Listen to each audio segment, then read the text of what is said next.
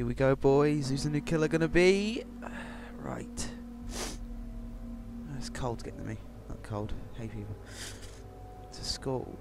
No, that's not. So it's. Is that Sarah? They. Sirens. They did it. No way. They convinced Konami of this? Oh my god. Oh my god. They actually pulled this off.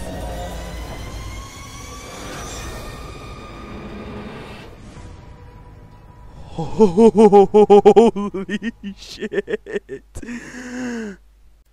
What you guys just saw was me shitting my pants over the new killer in Dead by Daylight. I don't know how Behaviour have done it, but they've managed to strike a deal with the devil, also known as Konami, to merge the world of DBD with the world of Silent Hill. Now, I have the PTB on PC, but unfortunately my PC is more equivalent to that of a potato than a desktop. So obviously, because I can't play this game, record it on the PC because my computer might explode. You're gonna get footage of what is arguably my least fucking favourite killer. I fucking hate this little shit.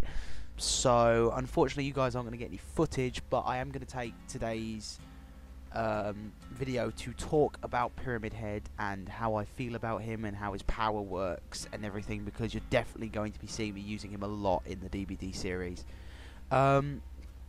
So first thoughts, holy shit, he's amazing. From an artistic standpoint, he looks brilliant. He, from a presence standpoint, he has one of the biggest sort of presences out of all the killers in the game.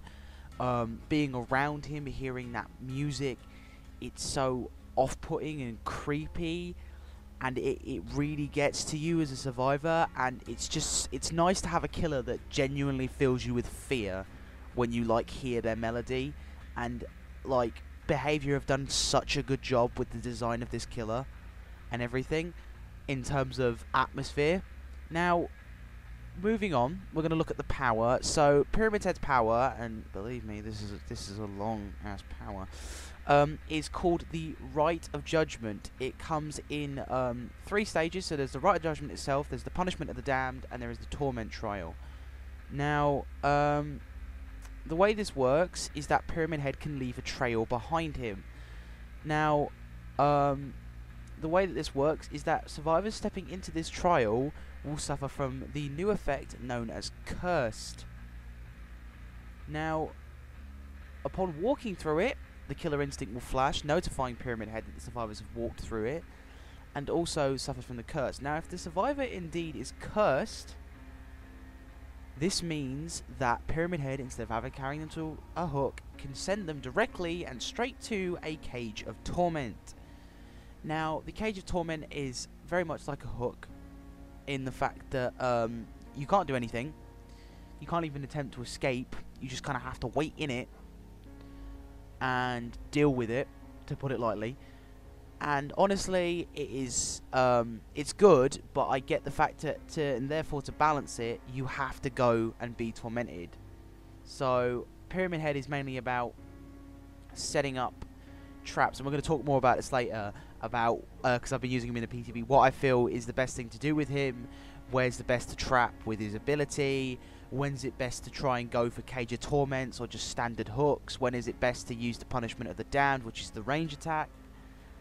But we're going to get into that in a minute. I'm just going to continue talking about the trail and how it works. So, upon being cursed, survivors get a visual effect, and they leave small barbed wire trails behind them.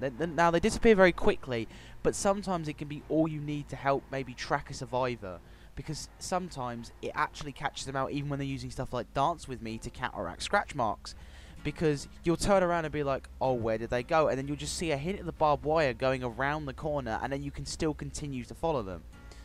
So, there's that trail. And then also, whilst in his power, Pyramid Head can create a sort of line forward in front of him that shoots up like these metal pipes, and they can injure survivors and put them into the dying state if they're injured, or send them into the injured state if they're fully healed.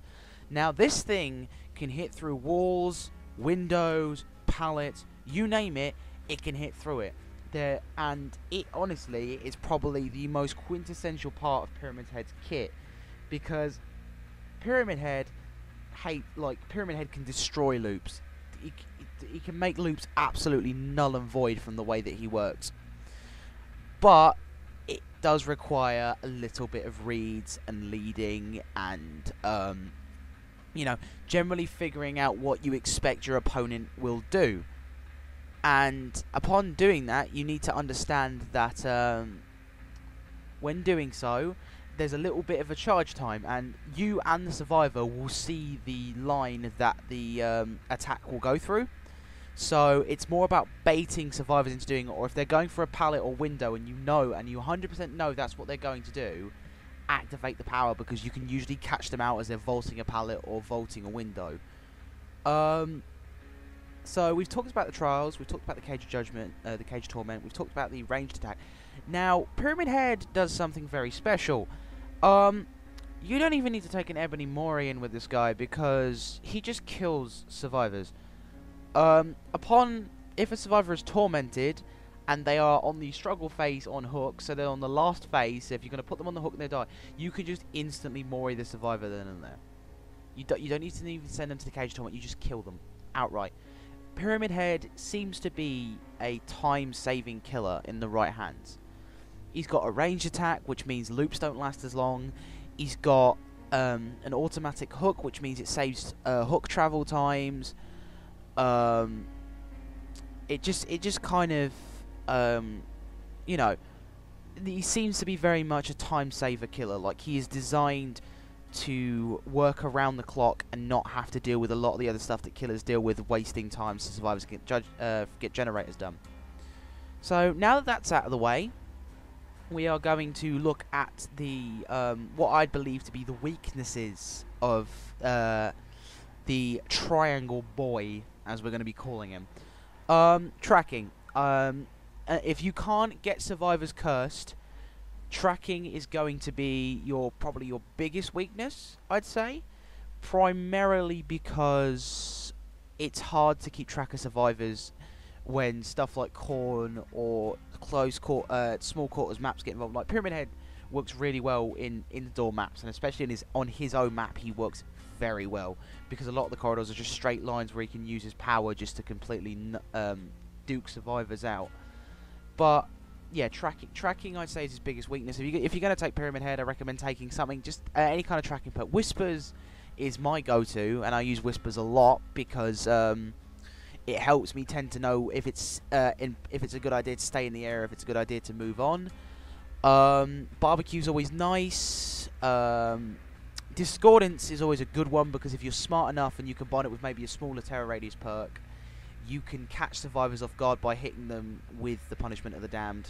It's just like, it's primarily the good idea with Pyramid Head is just to get tracking. Tracking is what you need, and maybe one gen slowdown perk, because it doesn't suffer in the chase. He really does not suffer in the chase. If you can use him. He's very much skill dependent, he's very much read dependent, he's very much Huntress-like, where you have to kind of bait your survivors into falling for your mouse to attack.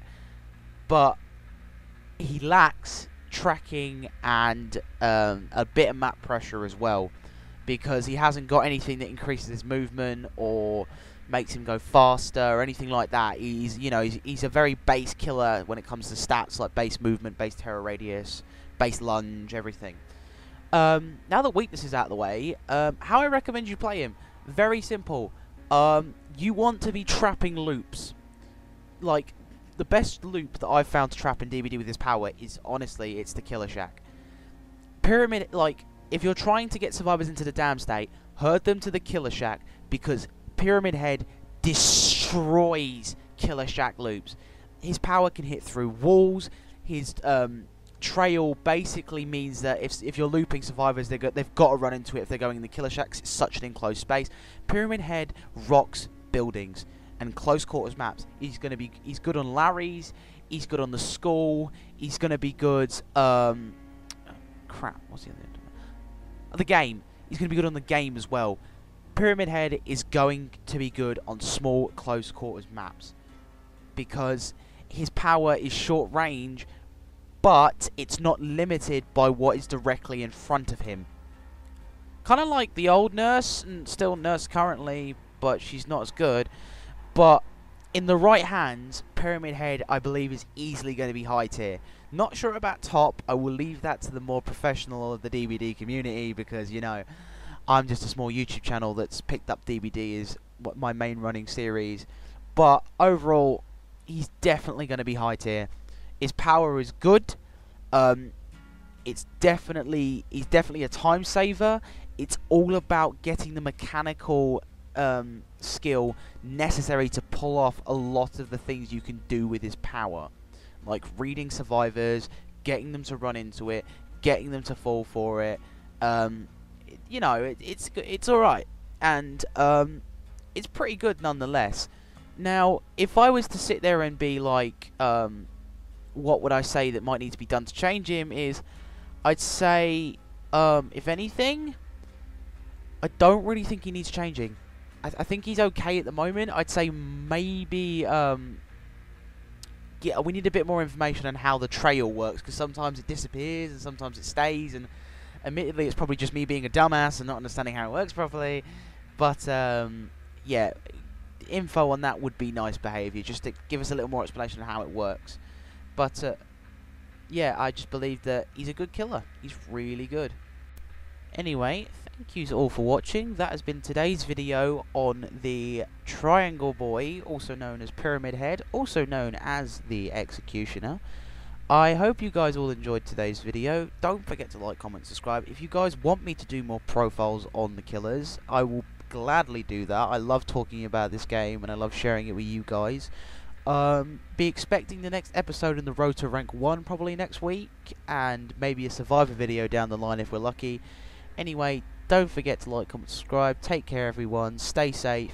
Protect the NHS and all that jazz.